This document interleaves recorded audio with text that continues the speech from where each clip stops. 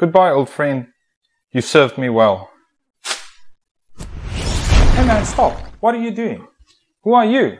I'm your future self telling you that you can possibly save that SSD. But not in this timeline. You're telling me I can save that SSD? Oh, this has to be good. I do not know why I came here, but there must be a reason. So I'm going to travel even back further to try and save your SSD.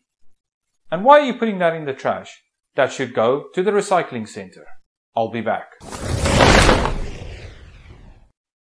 He was me from the future, coming to tell me we can save that SSD. Oh, I can't wait to see this.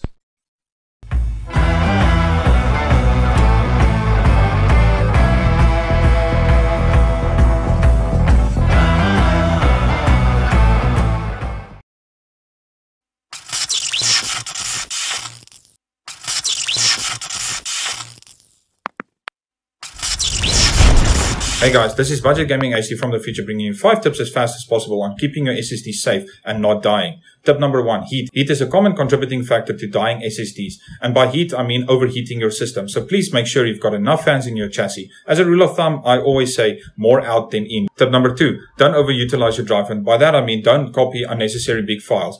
Remember, SSD uses NAND storage, and that has a limiting factor to a certain amount of read and write. You can find that on a manufacturing website here. I would say, as a tip, to copy all your big files onto an external drive. Do not leave it on your SSD. Tip number 3, I can strongly advise you to connect to your UPS. And if you don't have enough cache, please connect your PC to a surge protector plug, like this. Tip number 4, speaking of UPS, a UPS is vital to keeping an SSD safe in power cuts. The last thing you want to do is save an Excel file and a power cut happens, or any file for that matter. This can lead to your SSD crashing or dying, or even losing your files completely. Tip number 5, please make use of SSD health checks. And by SSD health checks, I mean using third-party software that you trust or software included in the SSD. Normally it's smart reporting, but smart reporting doesn't come with all SSDs, as this is form factor dependent or manufacturer dependent. M2s and other form factors have got smart reporting built in. However, you can make use of hardware monitors, CPU IDs, so on and so forth.